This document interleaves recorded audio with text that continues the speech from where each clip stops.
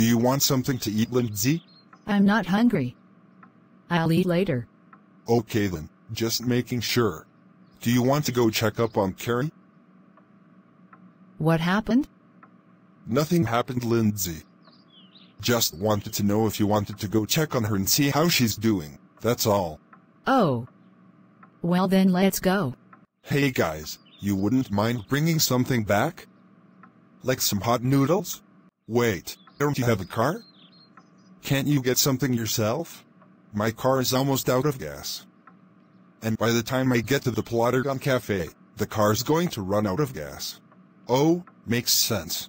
Do you need anything before Joseph leaves? Because I don't. Just a milkshake. Well, 2 milkshakes. One for me and one for Jeremy. We won't mind getting those for you guys, do we, Lindsey? Of course not, babe. Alright, Lindsey. Why is there ice on my fucking soda? Because ma'am, you asked for some ice. No I didn't.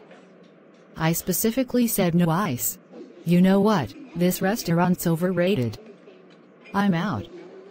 You're not getting your money. I have it anyway.